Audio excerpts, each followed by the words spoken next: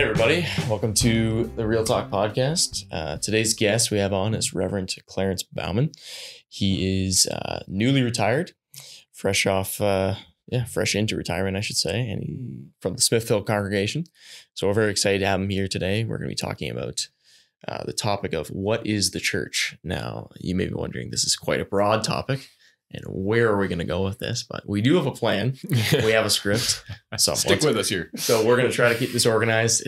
We could go a million and one ways, but we're excited to have Reverend Bouwman here. And I guess I'll just throw it over to you, Reverend Bouwman. Maybe explain to the folks who you are, where you're from, where you served, and then we'll get into what is the church. Yeah, thank you, Lucas, Tyler. It's good to be with you, and I appreciate the opportunity to talk about something that's as important as the church. As to who I am, well, I grew up in the area here, of course, and went to the seminary in Hamilton, and after that, went around the globe serving churches, first in Chilliwack, then a couple in Australia, and then back to the Fraser Valley and to Smithville. Going around the globe certainly does make you see something more of the church gathering work of the Lord and give you a different insight into what's happening, how he is busy with his work. So I served in Canada and I served in Australia, but in the process, I've also traveled to other countries, mission fields, and seen how that works and participated in that. So all in all, it's been quite the journey and an eye-opening thing. And then you learn this, that, and the other about it. Good stuff. How's retirement being so far? How's retirement been? You know what? It's much too new in the game to really answer that question. At this stage, I really haven't figured out what it means to be retired. Right. I think that's a common thing for a minister to say. Yeah. And maybe not just for ministers, but whatever the case might be. Yeah. Here I am. Wow. As you ruminate about maybe what retirement is, we can hopefully look at some of the insight you have on what the church is. And I guess I'm thinking, if we can kind of jump into that. So the inspiration for this came from a series of lectures you gave, post-confession lectures. Right. This is going back, what would you say, 8-9 years? Yeah, between 12, 13, that area. Okay. And this was, talks given in Smithville. Yep. And so we wanted to kind of come back to it, of course, in light of where we are now with the pandemic and whatnot. What does it mean what is the church? What does it mean to go to church, to gather and all that? So I guess maybe just start us off, given your experience where you've been around the globe, what is the church to you? All right, let me just tell you some more about my own history in the whole thing. Sure. I grew up the 60s, the 70s, Southern Ontario, in a time when the whole matter of church was a big thing in terms of discussions, and the reason it was a big thing in Clarion, as well as synod decisions, as well as family discussions around our kitchen table and so on, was this whole understanding of what church is was opening up as the churches came to realize that there's more to Christ's church gathering work in North America than we were used to. So let me just back up a second and put some context to that. When the migrants first came post World War II to Canada, the intent was we are going to join an existing church. Absolutely. We're confident the Lord gathers a Catholic church, so there's undoubtedly a Church of the Lord already in Canada. So just to stay now with circumstances in the area where I pastored, so Niagara Peninsula, the first liberated migrants joined the Christian Reformed Church, St. Catherine's or Hamilton. And sought to be living members of those churches. And that includes, there's been discussions in Holland in the liberation of 1944 and so on, and what is church, and what is baptism, and what is the role of synod, and all these various topics. And the intriguing and the very disappointing thing is that once they raised these topics, they found there was no place left for them in the Christian Reformed Church. One of the brothers was an office bearer, was suspended within 3 weeks of raising the topic. Really? There was no home, so now what do you do? So they tried to join the Protestant Reformed Church in Hamilton. Okay. And same sort of scenario. Yes, they could be Protestant Reformed, provided they stayed with the Protestant Reformed distinctives. Well, those distinctives clashed with the experiences they had in the time of the liberation back in the Netherlands. And so they said, you know what, that's not faithful to Scripture either. So now what do we do?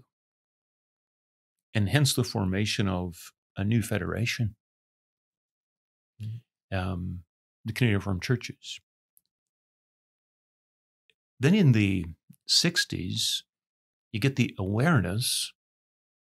The migrants had to settle down and learn the language and what else is happening in North America and so on and so forth. In the 60s, you get the awareness that, you know what, there's also churches in the States, Presbyterian churches. Are they faithful? Well, that became the big discussion. And then in the mid-60s, that matter ended up on the synod table in relation to the Orthodox Presbyterian Church. But my point now is that in the years that followed, the whole matter of church, are there more churches of the Lord? Is the Lord working in Canada, North America, beyond the Canadian Reformed churches? Yeah. We had to find our way in that. But the result is it became a big discussion point. Oh, interesting. And look, in my own growing up years then, these were formative discussions. Church, where you go to church, why you go to church, what do you need to hear in church? These were big questions. And once I got to Australia, those questions were very much alive then too, if only because the Australian churches, when I got there in the 80s, were busy with the same question that the Canadians were busy with in the 60s, finding out that perhaps there is more to the Lord's work in our country than we're aware of. But it does result in, now I'm a minister, right? Yeah. You got a lot more study, you got to answer some hard questions. And the result is, I had to do a fair bit of thinking on the topic. And that's what got me interested in it and in a position to do a series of lectures. Yeah, for sure. A number of years ago. Then, so you asked me, so what is church? Let me answer that with saying emphatically that the church is not a club. Okay. Any organization across our society, it's people doing things together, like-minded people doing their like-minded thing together. Yeah. A club, a church is a whole different ball of wax simply because we're talking here about the work of Jesus Christ. Once you think church, you can't think, first of all, people. You've got to think, first of all, Jesus Christ. Jesus Christ died on the cross to atone for sin. Crucified, dead, buried, and actually rose from the dead. I mean, the historical record is convincing. Dead Jesus arose. And equally, the historical record is convincing. Risen Jesus ascended. I mean, this is stuff that we don't see, we don't experience. But it happened. Yep. Ascended, exalted to become King of Kings and Lord of Lords. So, King of Canada. Sovereign in today's world. And what's he doing in the world? In Ephesians 1, the apostle makes plain, he's gathering his church. It's all about the church, the bride of Christ. That's what I say. When you talk church, don't talk people. Yeah. You got to talk first about Christ and who he is. But what it really means too, guys, though, is that this is exciting stuff. What's this world here for? For the glory of God. Yeah. How? Well, he wants to gather a people for himself to share his glory, enjoy his glory, and then to be involved in that, to be part of that. Be it as a member of the church, be it as a preacher of the gospel, as an office bearer. It's such an incomprehensible privilege. Yeah, and that's the stuff we've got to bear in mind, first of all, when we talk church. For sure. Yeah, so you mentioned that the church is the bride of Christ. I mean, the Bible has a lot of different ways to describe the relationship between Christ and his church. Maybe we can just outline a few of those so that we can just kind of frame, what the church is as a body, and then, how, I guess not so much how we fit into it as members, but just understand the larger cosmic kind of relationship between Christ, who is gathering the church, and the church, who will, be a fulfilled, entity in the end. Yeah, there's a lot there. Let me just start with, and answer your question. You use the word body, and I think that's a very apt, it's a very biblical picture that the Lord uses to describe the church. The body, we've all got one of those, and Christ is the head. Whatever makes particular members of the body function, hands, feet, whatever, right? Instructions come from the head. Well, Christ is the head. But it's equally true that every member of my body, connected directly or perhaps indirectly to my head, is thereby also connected to each other. The 5 friends on my hand are always doing things together. But as they do things together, they need my eyes. They need my feet to get these 5 friends to whatever it is they want to pick up. They're all every member of the body is intimately connected together.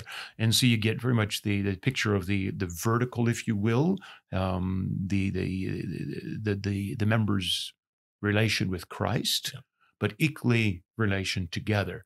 The word body encompasses both of those concepts. Another element that the word body very much catches is the notion of togetherness. To dismember a digit of my hand is to kill that digit, that finger, but it's equally to handicap the rest of me. Yeah, right. Right.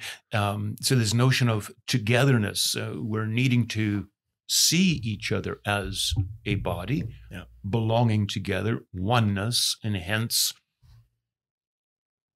be together. Another term that the scripture uses repeatedly to describe the church is a flock, where the members are the sheep. And the scriptures insist on that sheep scattered are sheep vulnerable. The sheep need to be together. They're a flock. The scripture uses the notion of a family, brethren. Brothers spend time together, or are interested in each other, understand each other, support each other. The church is a family, and which gets me to the word church. The term that's translated repeatedly in the Bible as church, in the New Testament, in the Greek is ecclesia, and the Old Testament is kahal. And both of those terms describe the notion of gathering, of assembly.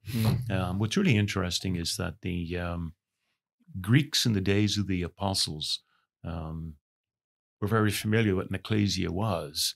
What was it? It was just a meeting of the citizens of town to conduct town business, official business of town. And that's how it's used in Acts 19 as well. in relation to that riot in Ephesus. Mm. But that's the same word, the gathering of the citizens of town. That's the same word that the Holy Spirit uses time and again in relation to the church.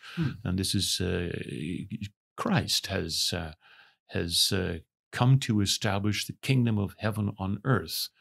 The church is the gathering of the obedient citizens of the kingdom of heaven. And they gather to conduct official kingdom business. Yep. Right. Specifically, the king speaks. The king issues his words of grace to the citizenry, to the believers, to the people of the church. He opens the word. He preaches. He listens to what they have to say. Prayer, and so on. Right. So does the church have to be together to be the church then? I mean, we don't have to jump into all that. You do see these signs around the countryside these days, eh? The church must gather. Yeah. Of course, COVID has given particular challenges to that. But the answer is yes. The church must gather. The only, and I think we have to, we need to keep insisting on that. Virtual church, worshiping together online, simply isn't the real thing. Which isn't to say there's no place for it, but excuse the wording, but nothing beats breathing the same air. Right? Yeah, just being together and listening to each other. I find it so striking that the scripture, when it talks about the church and the gathering, take Acts 2, after the outpouring of the Holy Spirit, the saints are together. But what are they doing? They're fellowshipping. What does that term catch? You can't. The term fellowship does not catch the notion of so many stones together on a pile. Yeah. Right. There's more going on. There's more going on. Yeah. There's a chemistry. There's talking. There's connecting, one anothering. You're feeding off each other, which works with the biblical analogies you were talking about before too, right? Absolutely. You're being body. You're supporting the each sheep other. are safer together. Like, Absolutely. Yeah. But once you have a group who does that, fellowships and spends time together, and so understands the struggles that the other has, why then you also listen to the Word of God together in a different way than if you're disjointed stones that happen to be warming up your square foot of pew together. Right? Then you have the other in mind. And you listen that way and then take the sermon home. Work with it yourself, but equally have a coffee with your... fellowship again. Back to fellowship. Yeah, it's interesting the levels, the different kind of styles of communication that we have nowadays. Like, if you were to email someone or leave someone a voicemail or call them on the phone or you just go and actually sit down and talk to them, how much different information gets relayed through that, and the intangible difference of actually, coming face to face with somebody. And I'm sure many of us have felt that over the last year, like being apart, many of our churches, and then, actually being able to worship together again, though, possibly being, social distance, which again is like another step. Like, staying 6 feet apart from each other is not natural either. So no, it isn't. Just imagine, if you couldn't, could actually, it's not quite gathering. Like, it's close, but it's not quite. It works around a kitchen table, perhaps. You got a big table, right? But you're still spending time together, quality time, and connecting. You're looking at each other in the eye, and you're reading body language. You're reading tone. And so much more gets communicated than via text or phone call or Zoom meeting even. Interestingly, I don't think people are very good at staying apart from each other when they want to, when they see each other, like, You're so right. You're so right. Which is not all to say, and I should hasten to add that there is no place for not gathering. And now I'm referring to what is the norm of Scripture, and the norm is very much gathering. But what happens when, I don't know, there's a child sick? Well, clearly mom stays home, right? And that can be for 1 week, but it can also, in theory, be for considerably longer that someone can't gather. And these are things you need to receive from God's hand, and then find ways to nevertheless connect meaningfully. You know what? In the years of my ministry, I once had I was 11 years in a given congregation, and there was a member in that congregation of that flock that never once appeared in church in the time I was there. She had a particular health issue that hindered her, but she was very much a living member of the congregation. She belonged, and everybody knew she belonged, and she knew she belonged, and she made it her business to connect meaningfully. My point is, yes, the church must gather, but there are circumstances that the Lord gives that you have to acquiesce to. It may not always happen just according to the norm, which is also why we ought not to panic on the whole COVID thing. Yeah, the norm is, but perhaps there is a health issue. I know I'm not the judge. God hasn't called me to be the judge of that. Right.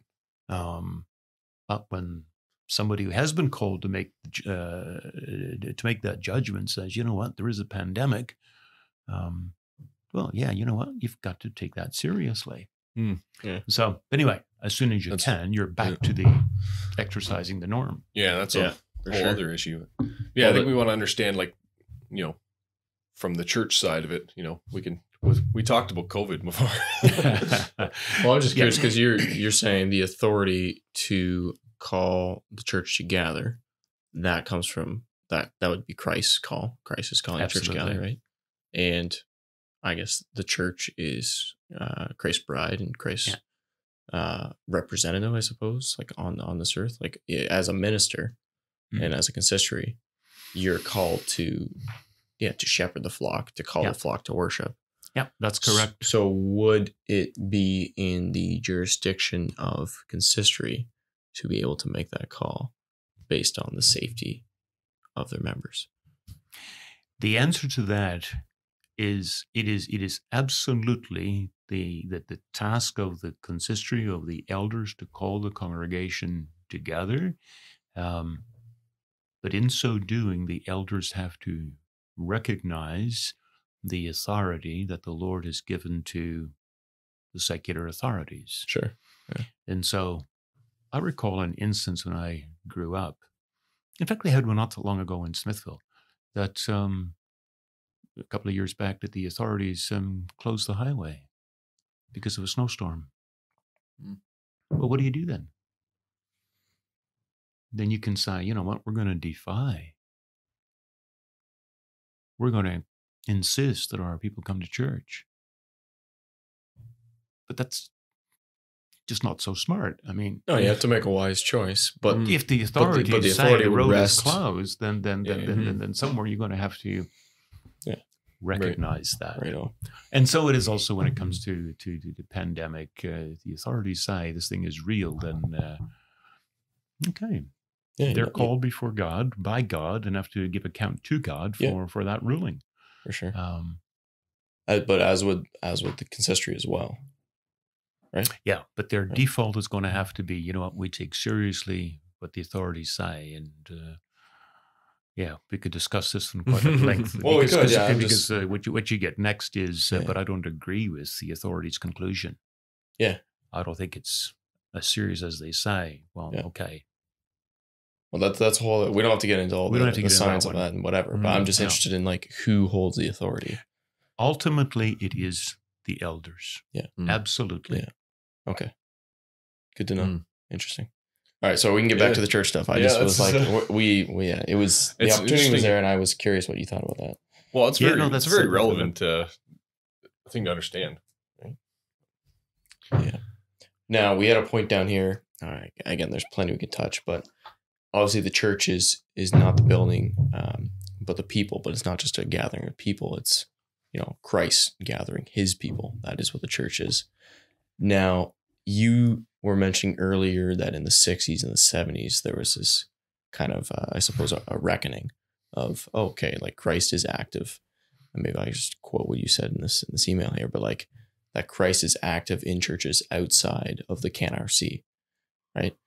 Now then you get into the whole discussion around true church and false church, and churches that are pure and less pure, which, if I am remembering correctly, is inside the true and the false paradigm. Yeah. Okay. Yeah. So maybe you can walk our listeners through it. I mean, the listeners are kind of across the age spectrum, but certainly there's a fair amount of younger ones as well who are probably not familiar with the history in terms of dealing with the OBC, FRC, NRC, URC. You talked a lot about that, or at least a bit about that in the lectures. So are you able to kind of walk us through some of the history of that and how that relates to the true and the false and the pure and the less pure?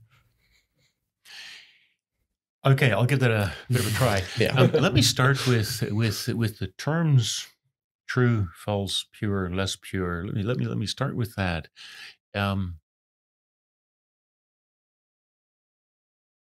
think it's accurate to say that the term true church ought not to exist. The church, by definition, should be true. Take the notion of money. We don't talk about true money. We do talk about counterfeit money. And that's because the term money, subconsciously we attach the notion of truthfulness to what's on the table there, that $10 note. And it's only when it's not the real thing that we attach the word counterfeit or false. And I think by extension, we ought to be doing the same thing in relation to the church. The Lord is gathering a church. Okay, we know what that is, the gathering of the people of God. That Satan is a copycat and would love to generate something that looks like the real thing. Think counterfeit money, counterfeit church. His purpose, of course, is to deceive. It's the liar from the beginning. That's the understanding of the word false. Counterfeit. Looks like the real thing. Isn't the real thing. That's the vocabulary that was used in the Continental Confessions back in the 16th century. It's what you'll find in the Belgic Confession, true, false, Helvetic Confessions, etc. But as the years went by, there was also the observation that not every church, i.e. true church versus counterfeit, right? Not every church is as healthy, is as holy as it ought to be. And reference is made then to the 7 letters of Revelation 2 and 3, where Jesus has words of commendation to say to the one church and words of condemnation to another church. But they are all his churches. So there is a degree, if you will, of health or lack of it. Well, how do you express that? And in that context arose terms like pure and less pure. And that's the language you find in the Westminster Confession. It's the language that attaches to the Presbyterian churches across North America. Whereas language like true, false, you find more in the Reformed churches, having the three forms of unity. But now the temptation becomes to say, you know what, true church, false church is so black and white, and hence sounds extremist, Simplistic. judgmental, especially in our world of celebrating tolerance. Maybe we should use less radical terms, less extreme words, and talk about pure and less pure church. And that in part has fed into the use of that language in a way that's different from the intention in the Westminster Confession. And so the observation that there's any number of churches in a given town, a given city, all right, let's put them on a scale. Some are better, some are worse. They're all churches of the Lord. Let's be gracious and call the one more pure and the other less pure, and get away from the true, false vocabulary.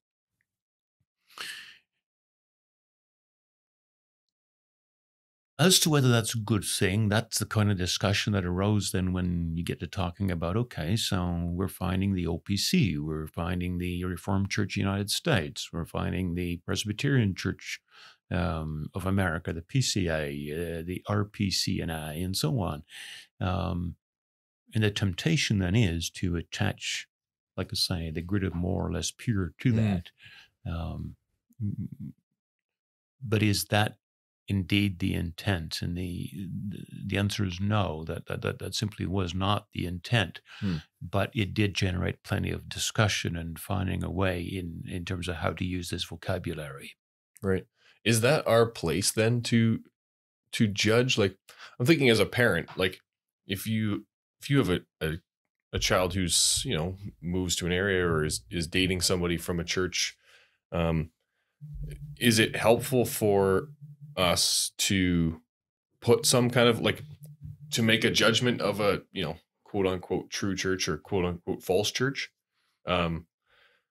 to, you know, say denominations or individual churches, or I mean, obviously we can't speak to the members themselves, because, you know, there obviously are members in, you know, Canadian Reformed Church that, you know, will not be saved, and there are members of those churches who will be saved, and we can't make those judgments. But in terms of the actual churches themselves, how much should we be judging that, and or should we just be saying, well, you know, judge for yourself, kind of a?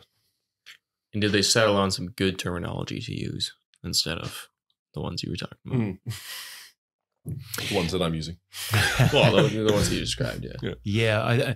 That question of should we judge? We're seeing Christ at work, and that I do think, we confess Christ is at work, gathering His church, but that also means that we do well to make a point of actually observing it and daring to say, Christ is at work. And I'm going to suggest that that's what we ought to do, first of all, in relation to ourselves, but then absolutely not with any measure of pride or conceit or uppityness, but in, I would say, stunned humility. Christ is at work here. We're allowed to be part of it. Isn't that awesome? Glorious. But the same Christ is gathering a Catholic church in any land around the globe. But then I need to dare to see that. and recognize it for what it is and marvel. How do you go about recognizing a particular church as his work? Yeah, he gathers one church, meaning whatever he gathers has one faith. Mm-hmm. He shed one blood to atone for many sins. In the process, develops one people, one church. And the preaching is always the same. There's one gospel. There's one Savior. So I think to have our eyes open to see what he is doing, he's given marks to show where he's at work. Yeah, let's humbly, thankfully dare to do that. Let me add right away that our recognizing his work somewhere doesn't now suddenly make it his work, right? He has been busy. Yep. And we're seeing it and rejoicing. Right. And you mentioned, hey, you're a parent and, where do your children want to go? And and that does become, I think, part of the equation too. Let us together see where the Lord's at work, and that's helps us as parents in directing our children to, do go there. Right. No, don't go there. Right. Right. So maybe touch on the term invisible church. I know you're not a big fan of that particular word. And I can't remember what the word that you described it as that would probably better fit that. Unforeseeable or something? Yeah, or I'll get to that. Overseeable? I mean, I like that term. I'm just curious about that invisible church concept, because we know that, well, the Westminster Confession has the word invisible in it. Right? It speaks to a Catholic church that is not readily visible in a spot in time or a place. And I think that there's a tendency to use that in a way that we can say, well, we don't know who these people are, and perhaps they are in this church that you may say is a false church. So how dare you say that's a false church? How much of the, it's not like we have a number, like, if 10% of the members there are real Christians, it's still not a false church. I mean, the city is saved. There's indicators of the church itself, but then the membership is something else. So maybe just speak to that term a little bit. Yeah. So let me speak to the concept of an invisible church. The concept itself, like you say, Tyler, is mentioned in the Westminster Confession, amongst others, but it wants to describe the notion of the church as God sees it. The difficulty with that is, and the church as God sees it then, and that would be the elect as they are scattered across the face of the earth, with a number of elect in this flock, and somebody elect in that flock and elsewhere. And in that flock can be sheep, can also be goats, and right, and God sees the reality as it is in a way that we can't. Right, that's the idea that's caught in the notion of an invisible church. If you think that went through, though, there's a couple of things here, and the one is for us people to try to get our heads around what we think God sees is actually a tad presumptuous. True, yeah.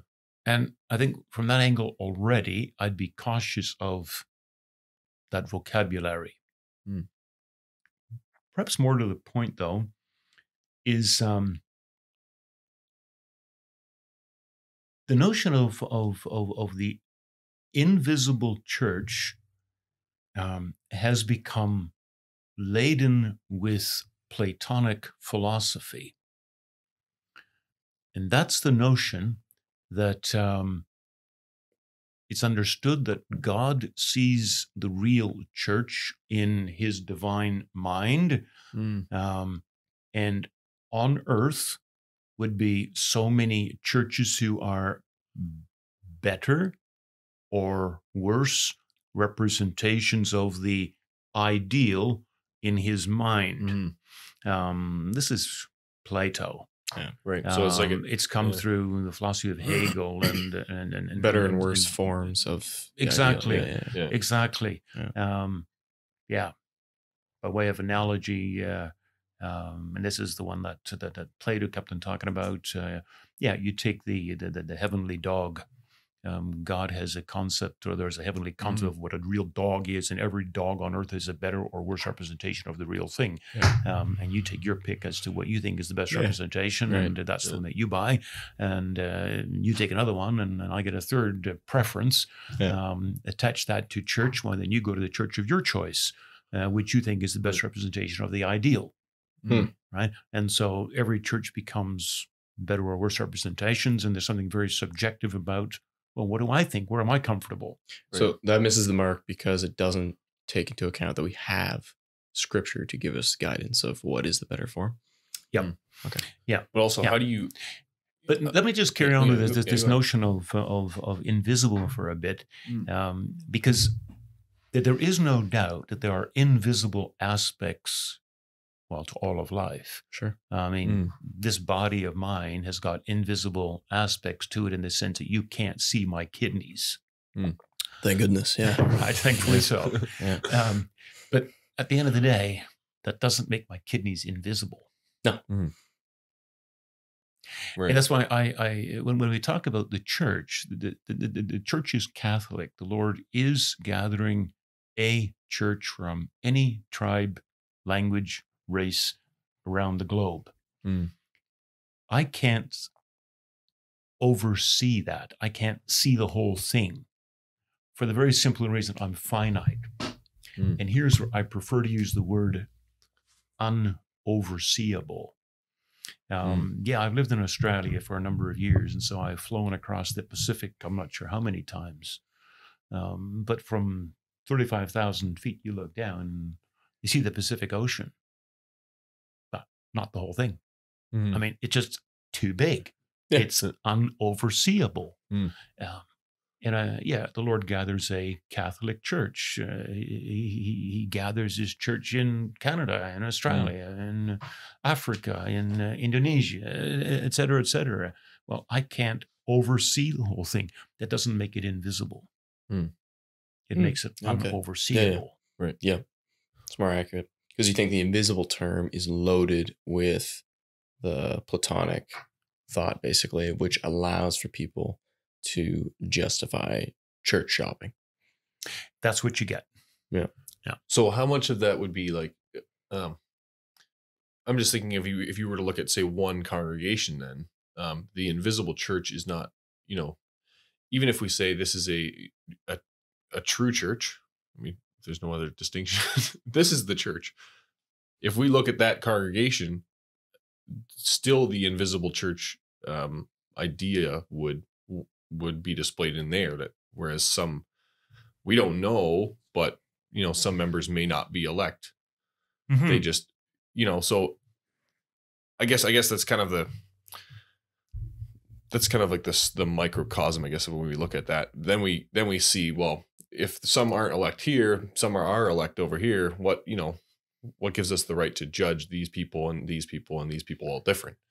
And then we get into like the church shopping or preference, in the actual worship style and things like that. To speak to it, you mentioned there, Tyler, in terms of some in the church may be elect and some may not be elect, and how do we have to see all of that? An analogy that keeps cropping up in my own thinking is the one built on 1 Peter 2, where the apostle talks about you being living stones are being built up into a spiritual house. Like living stones being built up. In other words, the notion of construction. Well, you look at a house being built. There is stuff in that house that's part of the construction process that doesn't belong in the final sense of the word to what a house is. Right. Right. I mean, there's scraps of wood. There's Extra debris. a horse whatever. that the carpenters use to lay their planks on to cut them, right? And so on and so forth. And I think we can use that as somewhat of an analogy when it comes to the church too. The church is a project, is Christ's project. It's not complete. That doesn't make it invisible. It makes it incomplete. It does mean that there's elements in the house, the church, that don't belong in the final sense. And by the time Christ comes back and the church is complete, those scraps of Becomes all lumber will be out the door, Yeah. right? But meanwhile, it's part and parcel of the process of building. I, as a curious neighbor, may walk through a house and say, well, that doesn't belong, and that does, but I might be quite wrong. Yeah. Right. Right? I want to return to this idea of church shopping because that's, I mean, it's interesting. So we went through the word invisible, and that's been around for what, 500 years? Oh, yeah. Oh, no. The word invisible has been there since shortly after the New Testament was written. Okay. The church fathers have used the word. But you take umbrage with it. So, Yeah. the church fathers. 2021. It's all about how do you load the word? Yeah. Yeah, I got you. Word's an old one. Yeah. But Okay. But how you understand it is, and the understanding is there. It's just, maybe unforeseeable or unoverseeable would have been better.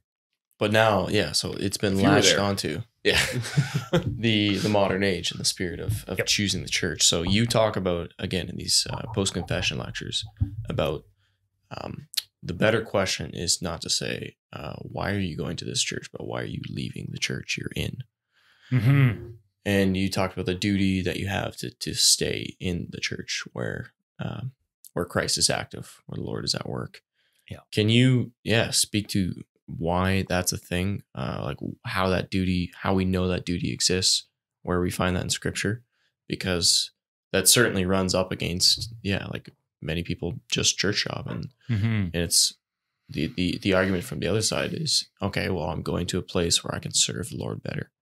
So it doesn't seem like a selfish argument on the face of it, but are there some deeper roots that people are missing there when they're taking part in that kind of stuff? Yeah.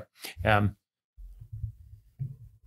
think there's a couple of things here. And the one is, again, just to stay with the analogy of a body. Yeah. A body by definition is one entity, and no members of this body of mine have the right to say, you know what, I'm done with Clarence Bouwman. I'm going to leave and become a hand on somebody else's body. I mean, that just doesn't work. But at the end of the day, that's got to be equally true for the church. I said at the beginning, when you think church, you can't think, first of all, people, but you have to think, first of all, Christ. Well, if Christ is gathering a particular group of people together, I want to be part of that. The last thing I want to do is leave where Christ is at work. And of course, the rejoinder is, but Christ is also at work over here. So why do I have to stay here when I could go over here? And then I think, work with the providence of God. If the Lord in his providence has joined you here to the church, that's where you grew up, for example, and that's God's work, then that's where you want to be. Strive to be a living member. Every member in this body functions differently than any other member of this body, right? An eye is not an ear, the apostle says. So the Lord in his providence has joined me to this church. And I may say, you know what, but I feel uncomfortable here. Well, yeah, that's possible. But it may just be that the church needs you and you need the church. In the dynamics of Christ completing his church building work, construction of that house, it may very well be that you're a plank a bit too long and Christ wants to shorten you. And he may end up doing that by the uncomfortableness that you feel with the brothers and sisters in this congregation. And then to run away and say, yeah, but I don't feel comfortable with this lot. I feel more comfortable with this group. You end up shortchanging yourself. To use a bit of a different analogy, think of the work that sandpaper does on a piece of wood. That's by definition, okay, wood hasn't got feelings, but run your hand over a sander. You're going to feel it, right? It hurts. But by analogy, the sanding that the Lord does on that piece of wood that is called me can be painful. But to make me the right countertop for that house, I may need to undergo that measure of sanding. Let me not run away from it. Let me learn what there is to learn. You need to be a humble countertop. There you go. And I think, Christ even said, he said, like, blessed are those who are suffering for my name's sake. And that, you think about that as outward persecution, from, churches around the world that, aren't us, but then, it can very well be in your own life, in your own church, in your own context. So now it's tricky though, because there's really, it doesn't seem like in the modern age that there's any other domain of life where we just say, oh, I'm stuck here. Like, not going to fix this problem. Like, if you don't like your job, you're going to go get a new job. Yeah. Now, I suppose in marriage, you're not supposed to do that, but that happens more and more. But probably too right, too. Too right. I wouldn't want you to hear me to say that a person who was born into a given church by God's providence must of necessity stay there. I think there can be opportunities and circumstances where it is better to go and join this church. And I want to speak to a North American phenomenon, and that's the celebration of individualism. I do what I want to do. What suits me. And that is such an unbiblical concept. I am not here for me. I am here to serve the other. First God, and they are also my neighbor. And so if the Lord puts me in this church here, I may find it uncomfortable, but my task is to serve here. It's possible that the community comes to understand that for this reason or that, it becomes wiser. I mean, life is broken, and we're not going to fix it. That's Christ's job, not ours. That it becomes wiser to move over here. But it's a community decision as opposed to an individual decision. It requires conversation with your elders. It requires conversation with your peers. It's a tough conversation to have, though. Absolutely. What are you going to say? I'm really not having fun here. This is going terribly. You guys suck. See ya. That's a tough one to enact. It is. It is. But the thing is, too, that my gifts in this particular church, I may feel uncomfortable, but it may well be the Lord puts me here simply because the congregation needs me. I mean, I think the other side of it. Oh yeah, yeah. Mhm. Well, it's like the John F. Kennedy, whatever. Like, don't ask what you can do for your country, or what your country can do for you, vice versa. You go to that's right. anyways. Yeah, I do ask that, what actually, can you do for Yes, the country? yes. How can you serve? Yes, how to serve. That's what Christ came to do. Yes. So what is it? What are the things that we should consider then when, like we like to say, like, well, God has put me here in my life, or I feel called to do this, and we've talked about that word to be called to do something on this podcast a few times, and I still don't really know what to think about it. Let's ask him, because I want to get into that. So I'm curious, like, what constitutes the call to, say, the local church? So I live in Hamilton with my wife, but when we got married, I lived in Glanbrook and she lived in Attercliffe. Where we didn't, I didn't feel any kind of pull to, stay in Glanbrook because we were forming a new family. We bought a house and we were more guided by where the house was than, and which was a personal decision because we could have bought a house anywhere. We bought a house in Hamilton and went to the Hamilton congregation. Say we up and decide, well, you know what, we like the countryside of Smithville better. Let's move over there. More than welcome. Move to Smithville. How much of that is a personal decision that we should, be considering the calling that we have as members of the body in Hamilton, as in contrast to, we move where we want to geographically for our job. God calls us to do this in our vocation, and a host of other factors, schooling for kids, and do you view it general love for the countryside?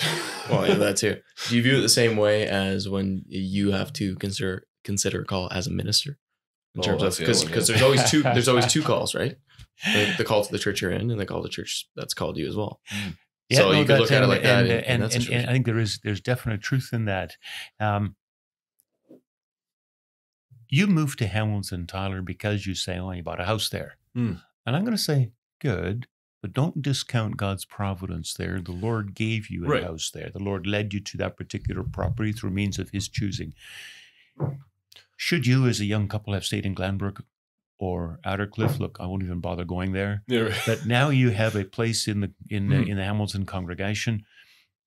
Should you stay there or should you go? And again, that's going to depend on so many factors that the Lord uses. Let's, for the sake of the argument, say that you receive a job in, I don't know, St. Catharines, and you say, you know what, because of the commute, I want to move to Smithville. And you know what? That's God's providence. And he leads it that way. And we need to be very conscious of how the Lord leads our lives. And now you're speaking, Lucas, more to the question of, okay, but how about the whole matter of would there still be a responsibility to the Hamilton congregation? Yeah. After all, that's what happens in the minister's call. Right. And then I think, again, the answer is yes, you do have a responsibility to the congregation in which you are a member. What sort of a role you play, that can depend from person to person. I can imagine a particular brother who has been elder half a dozen times, 60 years old, has a bit of a different role to play than a newlywed who just parachuted in 2 years ago. Right? And perhaps certainly the older brother may want to think 5 times. Is it responsible to my present congregation that I actually move away? And I think those are serious decisions you got to make. You got to think about the well-being of the church of the Lord. How has the Lord used me? How is he using me? And again, there are so many factors that come into play there. Not only where does the Lord give you work, but it's also possible that somebody who has lived in a different congregation for X number of years is no longer effective in that congregation. That happens with ministers. That equally happens with elders and families and so on. That's part of the brokenness of life. Yeah, you need a fresh start sometimes. You need a fresh start. Yeah. Does that then push people to find a church that they're more quote unquote suited to? Because that seems to be it's always for me something like, if I understand that you can weigh out the I'm being used in this congregation and you're obviously playing some form of a role, though you may undermine that in your own mind anyway. So God doesn't need me here. Like, you can do with work without me. But you don't necessarily know the needs that you may fulfill in the other congregation, where a minister may go visit another congregation and better understand maybe the needs that are present there to make a more educated decision, I guess. Yeah. You're not going to necessarily do that as like just a regular lay person in the congregation. I think that there's distinctly truth in that. However, somebody who has served X number of terms as an office bearer in, let's say, in Hamilton, has learned to have his finger on the pulse and will have a sense of what might the needs be in a neighboring congregation. Could I fit? Given the talents I have, the skills I have, does this place need me? Right. Or does that place need me? Right? And if you're conscientious in God's service, that's going to be a question you weigh up. It's in principle not unlike a minister. Admittedly, like you say, Lucas, the minister is going to make a visit and get himself full bottle on the inside scoop, and rightly so. But a conscientious, godly man is going to develop some sense of, where could I serve? Yeah, that's a good way to look at it. It's difficult to know what the calling is. This is the one thing that you probably will never parse out, but knowing what a calling is for a minister, it's very easy. It's, well, here's a calling. The church receives a letter, and you can very easily say that is a calling from God, from a congregation, and whether that he comes to move there is a different story. I don't know exactly how that conversation goes. Mind you, I think I saw something. I think it was the Clarion, at least, talking about how they're posting ads for ministers now. Mm-hmm. And I don't know if there was controversy around it, but it was an explainer article saying, look, like, it's a bit of a new thing, but here's why it's okay, but it's just a different approach. So it might not even be the traditional, like, hey, Reverend Bouwman, we'd like to call you to this church sort of thing. Was it like a teacher, so a principal ad? Like, yeah, like that sort of thing. Like, this X church is in need of a minister, whatever. Yeah, you learn something new every day. I didn't know that. I did see that Clarion. It was in my mailbox yesterday, but not had a chance to read it yet. But I don't mind to share with you that I was in conversation with somebody else just yesterday, in fact, on this matter of call, and I ended up saying to the man, you know what? Yeah, Smithville called me 10 years ago, and we accepted that call. But God's call was a long time in coming. And the Lord used various circumstances in my own family to nudge me to Smithville. Not the least of which was that one of our daughters was engaged and going to get married and live in Dunville. Well, that's a long ways from Yarrow. Yeah. And our son said, you know what, I'm going to University of Guelph. So now we got 2 kids in Ontario. Right. But the point is that the Lord is working through that. Is what makes a call a call. It's an awful lot more than just getting that phone call and say, listen, Smithville calls you. Yeah. The God was busy in this for a long time already. Yeah. It's not like this mysterious thing. It's not. No. It's no. Yeah. There was this good book. The guy's name is Kevin DeYoung. It's called Just Do Something. And he talks all about this. It's a very short, small book, but like, it's not this mystery. It's just look at the facts in your life, pray about it, and there's usually a fairly obvious path. That's a very Dutch attitude. He is a Dutch guy, but yeah. Yeah. Which is interesting. Yeah. I wonder how that is, in different congregations or different denominations. That seems like a very Dutch thing. Just go about your life and God will lead you. And not everybody has it's less of a feely kind of approach to something, but which is, it's more my style, but I mean, I don't. It is interesting you put it that way. I would absolutely add to the mix, funny word. Hey, you're hip. That's cool. Prayer. Yeah. Mm-hmm. That you're ever before the face of God, Lord, what do you want of me? Mm-hmm. And that's true for all of life. Mm-hmm. He will lead you. The Lord is gathering his church. And getting a call to a congregation is part of that, but so is moving house. That is part of it. The Lord is moving you to a new location in order to be a blessing there. That's the intent. But then prayer. Lord, show me, where do you want me? It's not about me. Yeah, for sure. So really, it's ironic as we talk about individualism, but it's going to come down to an individual choice based on what you see happening in your life and in your church, where you're going to go to church. Or am I incorrect in saying this? I appreciate that. Prayer is so very, very important. Yeah. But it doesn't discount the need to connect and talk. We mentioned before, right? Yeah. A body, fellowship. You spend time together. It includes, look, buddy, I've got this opportunity. Boss wants to move me to, I don't know, St. Catharines. Now, what do I do? Should I or shouldn't I? What are the arguments pro and con? Help me think this through. Yeah. Dialogue. Really. Dialogue. Yeah. Yeah. It's what we're doing here. We're thinking through what is the church and whatnot, right? That's the way to do it.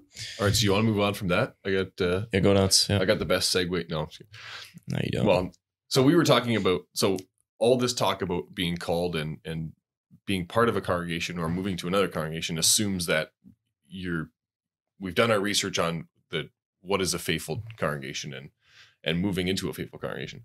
But if we think about, I asked this question about withdrawal from the church, and we know the church is not something that we created. It's something that that Jesus is gathering. Can you speak a little bit to what is our role in that, and how, if we withdraw to go to a non-sister church, even a false church, what responsibility do we have in light of that decision as the consistory? Both as a consistory and as the individual member. And then how can we better understand the concept of withdrawal? What is that? Really? Okay. Let me just back up for a second to set the stage for answering that question. And that is that the church is the work of the Lord, but how do I know where the Lord is at work? I mean, I'm aware that not all money is true money. There is counterfeit. The devil is the master deceiver. He's the copycat. He's going to generate his assembly of saints that look like but is not the real thing. How do I know where I need to be? Where is Christ? That's the question. I need to be where Christ is. And you can't see him. He's ascended. But you can hear him. He's given his word. And that word is preached. John 10, the sheep hear the voice of the shepherd. See, where do I go to church? I must hear the word of God. And then we attach the pure word of God, right? The word pure to that phrase, for the very simple reason that we're aware that the devil would try to pervert that word, falsify it. It's through the word of the Lord works faith. Okay. That makes the preaching of the gospel the central mark of what is the church. Where do I need to go? How do I find the church, the true church? Preaching of the gospel. And of course, it comes in two forms. That's the audible, the preaching off the pulpit. It's the visible, that your sacraments all must speak of Christ and his work. Mm. But what happens now when the congregation, a member of the congregation, doesn't want to take that word seriously? There's where church discipline kicks in, where one member speaks to another. You talk about fellowshipping, so you know each other. You say, you know what you did there, what you said there, how you're living, that doesn't reflect the renewing work of the Holy Spirit. And so you encourage and you admonish and you instruct, right? It's church discipline. It's the members looking after each other. The whole matter of Matthew 18, if somebody doesn't want to listen, you bring it to the elders and so on and so forth. And of course, that's where things get uncomfortable and somebody says, you know what, I'm out of here and I'm going to withdraw. But what actually happens then? When you're withdrawing, what you are leaving is where Christ is busy, where you're hearing the voice of the shepherd. Mm. Do you have the right to do that? And I would argue, no, you do not have the right to do that. If somebody pulls you, taps you on the shoulder and saying, listen, now, what you're doing, the way you're living, isn't the way God, isn't in step with God's revelation, you better take that seriously. Mm-hmm. After all, who are you to argue against God's norms? Mm-hmm.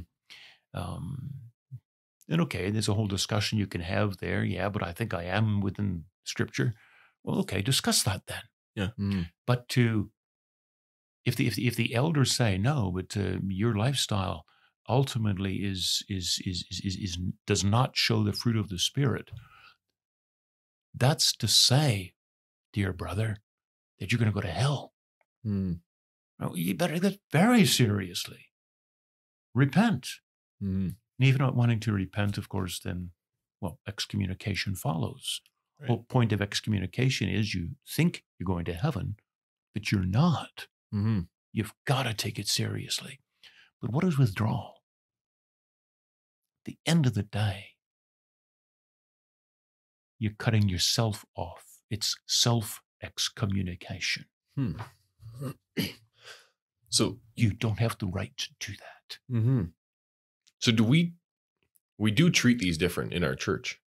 In the Canadian Reformed Church, we treat excommunication. There's a lengthy process for it, with clear steps, and we have it's a gracious experience because it helps to admonish and then slowly to, hopefully bring someone back, and that, I guess, it's been designed to do exactly that. But with a withdrawal, it can be so sudden, and I find that we treat it with a little bit more of a kind of a passing glance at it, like not so much. There aren't steps. There's no steps to a withdrawal. It's just a withdrawal, and often it can be, maybe within the discipline, within those steps of excommunication, the person will withdraw because it's just, I guess, it's an uncomfortable situation. And to be reached out to by all your brothers and sisters in the churches, where I struggle with it is it something that you say that the person is self-excommunicating themselves, or excommunicating themselves, basically? Should then the leadership of the church then follow through with an excommunication of that individual? Because the keys of the kingdom of heaven were given to the leaders of Christ's church. Should then they, lock the gates of the kingdom from that person, who in effect did that to themselves? I mean, it's obviously a difficult conversation. Yeah, no, it is a whole. It is a difficult thing, and elders, I can testify to that from being years around the consistory table. Elders very much struggle with this, and struggle emotionally. We're talking about a brother, a sister.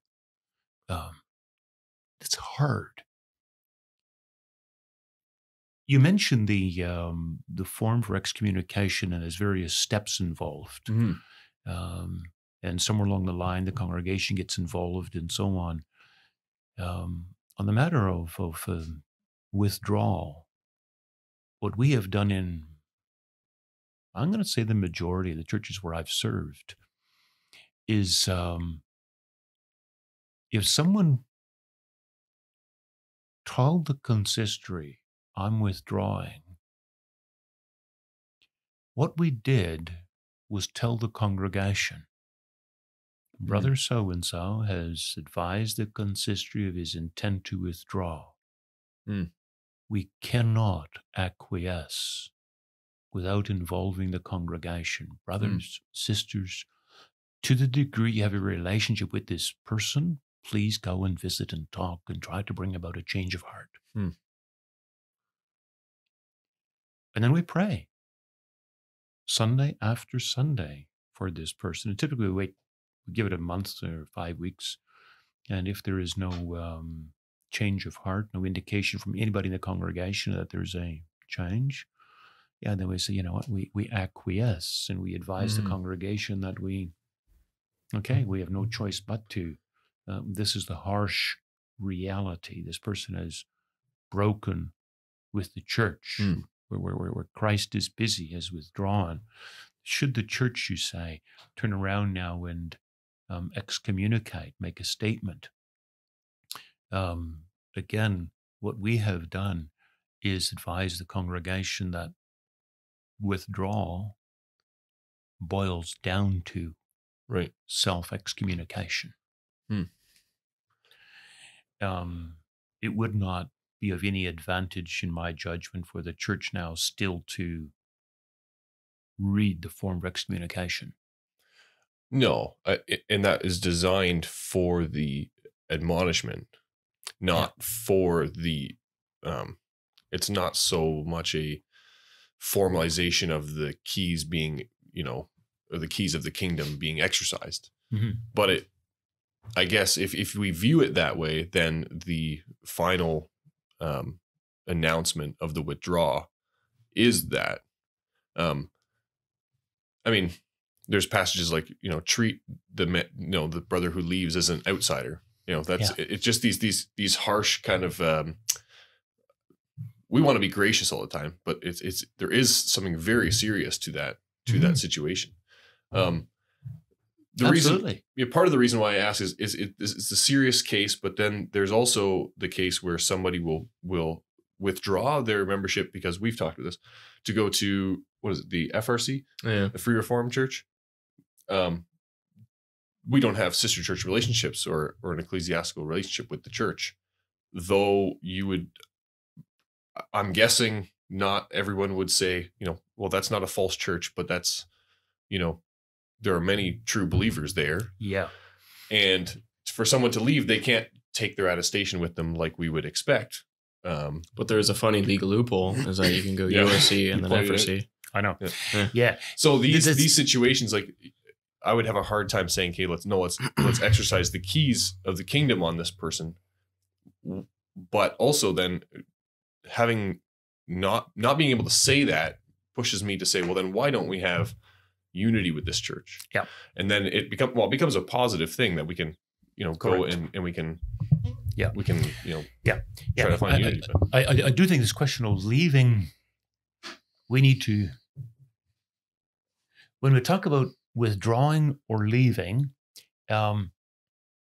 we need to look, first of all, at what are they leaving from, and not where are they leaving to. Right. If Christ is busy here, I've got a job here. I must not just pick up and go willy-nilly or because I feel like it, and we've covered this already.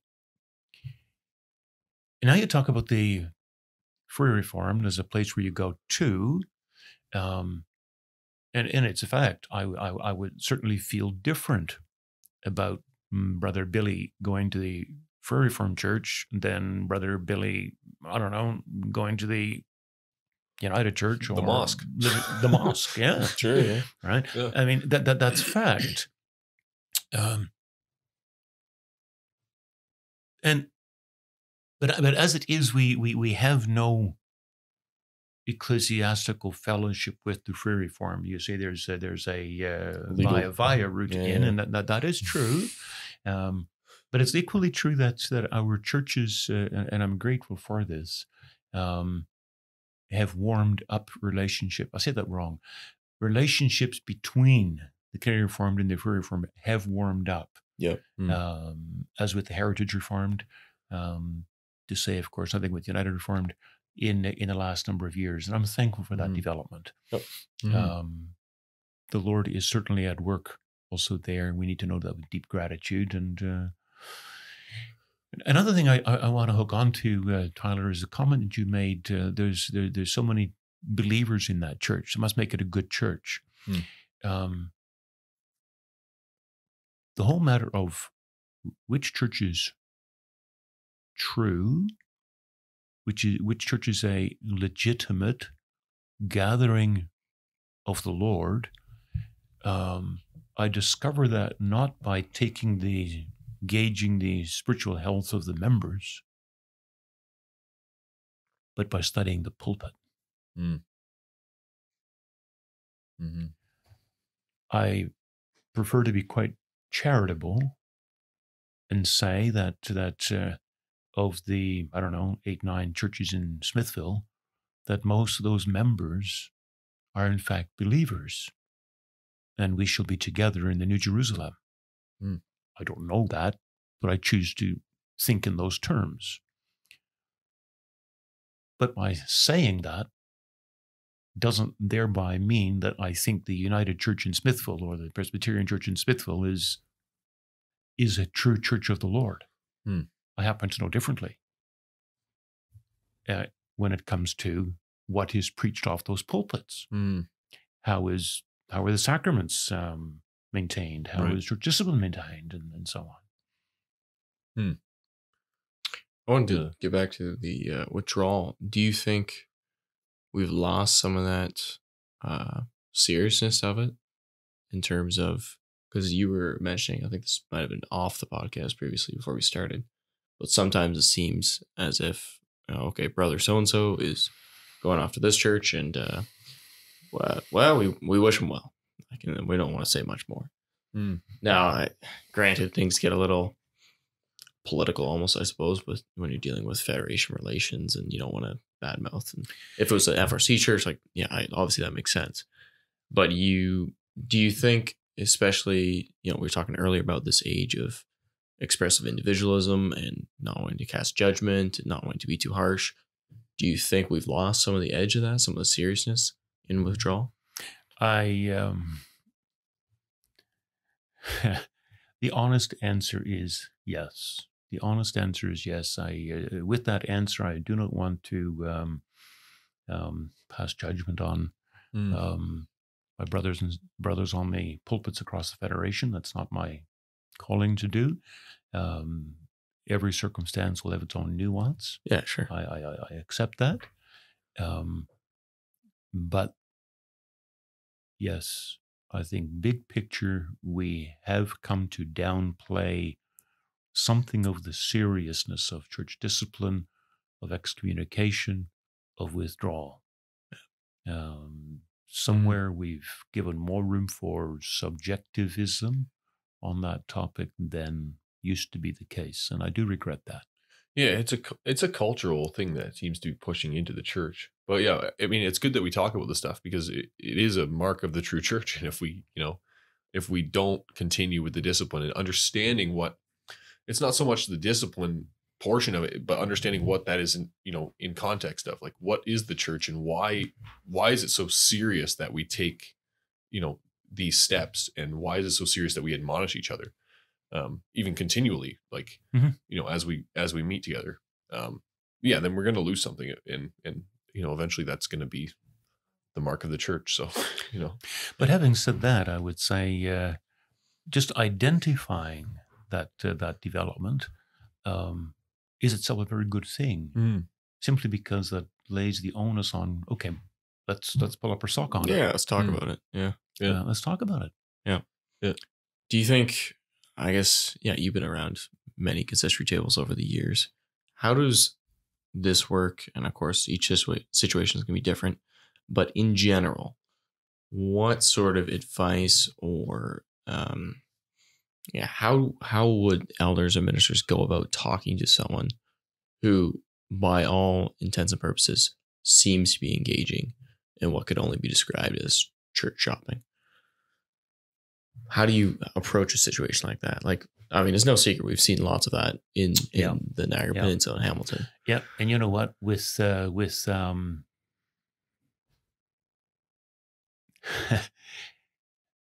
distance between Fergus, where I grew up, and the Hamilton, Burlington area has not changed over the years. I mean, it's still X number of miles. Yeah. But the roads are so much better and the cars are so much better. It's very, very easy for kids to go from here to there to anywhere. And you see a church you like, well, that's where you're going to go. That's where your friends are. It's so easy to do. On top of that, cell phones, you can connect with your buddies that fast. Oh, we're going to be there? Okay, I'll be there. In other words, we're talking about in that sense, but there's a new element to the problem that wasn't there years ago. I regret the development. I do not think it is a healthy development. I totally understand that young people want to get out and about and see what's going on. But if Christ has given me a task in a given church, that's where he's joined me to, and he says, you're a member of the body here, then it becomes my obligation to be a living member here, as opposed to running around all over the place. Sure, yeah. Mm-hmm. I was talking to somebody the other day who mentions, you know what, I've got some good friends, and I hang out with them. And I say, good. What happens on Sunday? I hang out with my good friends. We have some really good talks, and we really hold each other accountable in God's service. And I say, I'm glad to hear that. And I'm back to the 5 friends on my hand. They spend a lot of time together. Most of the things that any one of these friends does, he does with the other 4. That's the nature of a hand. But the rest of this body needs this hand. Yeah. Mm-hmm. And this hand needs the rest of this body. Mm-hmm. And then I say, just hang out with your friends? Or the 5 of you going this week at that church, next week at that church, next week at that church? Look, that's all great and good that you scratch somebody else's itch. But you're, first of all, part of this body. And this body needs the hand to stay alive. I mean, it's this that grabs the spoon that feeds the mouth that revitalizes the whole body. Mm-hmm. Yeah. No, the whole idea of church shopping, it isn't a healthy one. And then you want to say something? Well, I just came with this theory, actually. Listen to you say that. So it's probably a combination of connectivity, people not getting married as early as they used to. So you have a higher degree of single young adults. And when you're a single young adult, it's probably harder to feel like for whatever reason, it's probably harder to feel like you're welcome in a church, because so much of the church functions as families do this, couples do this, blah, blah, blah, blah, blah. And you're just a lot more transient as, a single person as well. And I had a third reason, and I forget it now. But those are my 2 theories I'm just working on right now. And I dare say that there are a number of reasons that play into this as to why this happens. And it's certainly important to understand those reasons and address them. But at the end of the day, you can explain all kinds of reasons why these 5 friends do their thing together. Yeah. At the end of the day, this 5 need the body and the body need the 5. Yeah, no, I understand that. I understand what So- the right thing is. But then how do we help that along? Like, I suppose from both. Okay, so here's the situation. The third point, by the way, was the expressive individualism and just the the mantra of the age. Yeah. So how can the church, knowing this brilliant theory I just came up with right now, which could very well be wrong, it's quite just a theory, but knowing some of these facts on the ground, how can we help these young people who are engaging in church shopping to find home and settle down? And like the responsibility goes two ways. Like it's on the young people, but it's also on, the older folks and the home church as well to be like, welcome arms, like come in. We have tasks for you. We have jobs. Yes. Yeah. Yes. Yeah. Clearly more than having a program where they can come at 7 on a Tuesday and be part of our church. Yeah. Like there's got to be better ways to do that. Yeah. Well, that's something. And I think like it's like in so many things in church life and for really all of life, talking heads can develop programs that at the end of the day function as band-aids. I don't discount this place for that. I also don't think that programs are the answer. At the end of the day, with all respect, it's a question of faith. If this is how Christ is pleased to operate, I want to work along with Christ, which means that I'm going to lean into being a living member of the body where Christ has joined me to. Maybe the best friends are elsewhere. Yeah, that may be true. I'll go and see them, but when the body needs me, I will be there. Yeah, and it might be a bit of sandpaper for a while. So, yeah. Yeah. To bring the countertop back into all of this. Yeah, well, I think we're pretty much out of time, but anything else that we missed that was part of this, should have been part of this conversation? Hoya Manicki, you think? There's more to talk about. I think that there is probably another element that's worth bringing up, and that is, I started with mentioning some of the developments in the 50s and 60s and beyond, and we're now that many years later.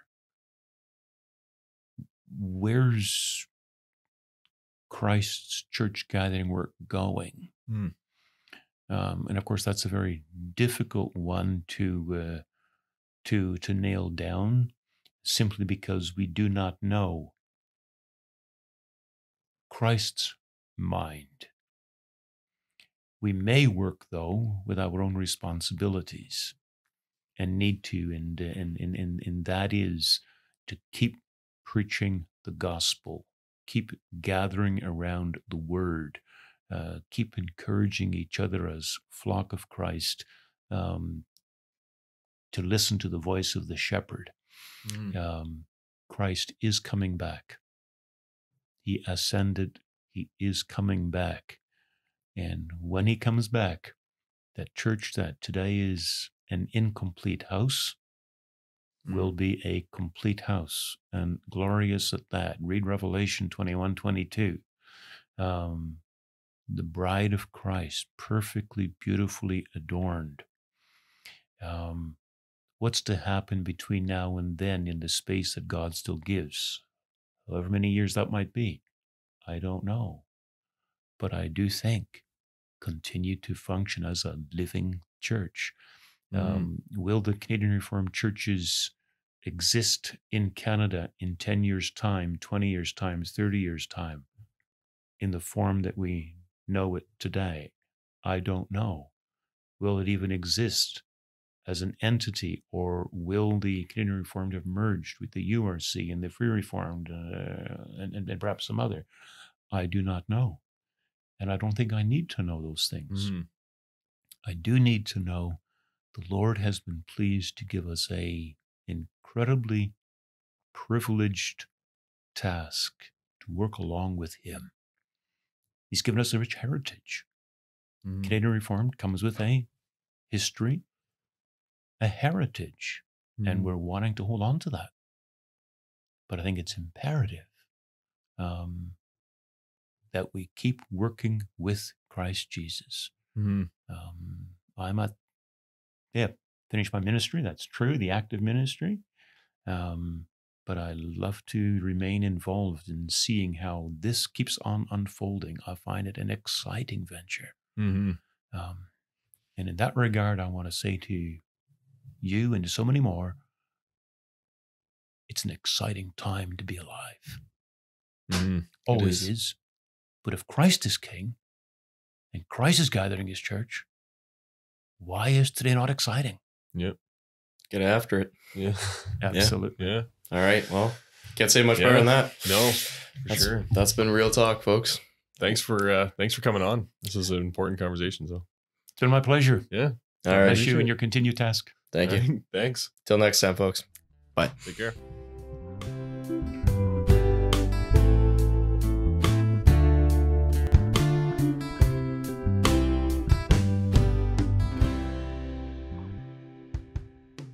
Thanks for tuning in to this episode of Real Talk. You can send us your feedback by emailing us at reformedrealtalk@gmail.com. You can find us on social media by looking for the handle Reformed Real Talk. You can find us online by going to realtalkpodcast.ca. We look forward to your feedback, as that's what helps us grow and improve as podcasters. Real Talk is produced by myself, Lucas Holfluer, Tyler Vanderwood, and Tim Van Woudenberg. The theme music was created by Calvin Hutton. The table and cabinet behind me were made by Ethan Vanderwood of Eureka Woods. And finally, this sign in the studio was made by Zebra Signs. That's it for now, folks. Catch you next time. Bye-bye.